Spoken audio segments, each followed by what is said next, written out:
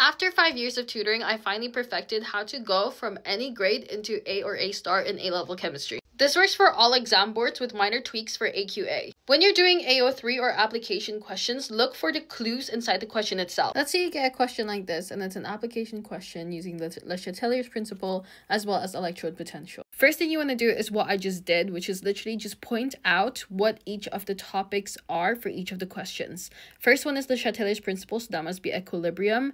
This is electrode potential, so it must be redox. This is experimental source, so it's going to be a required practical. It seems very simple, but a lot of the times students actually forget to do that just because they're not used to doing it. So I'm pointing it out now so that you will do it. We're going to skip the first one because that's pretty obvious. It's just using your knowledge on that. But the second one, it says explain qualitatively how adding KNO3 affects the measured cell potential, if at all. This is where you need to find the clues in the question. Find anything related to KNO3, so it's right over here, and look for the word where it doesn't seem like it belongs fully, aka the word that if you remove it, the whole sentence still makes sense. And in this case, it's going to be solid. If I remove the word solid here, a student adds potassium nitrate to a solution, it still makes sense. Now, usually, once we have that keyword there, that would be the answer, in which case you would just say it's a solid, therefore it doesn't dissolve, therefore there's no reaction. But as you can see, the second sentence already says that it does fully dissolve. We want to assume that it does.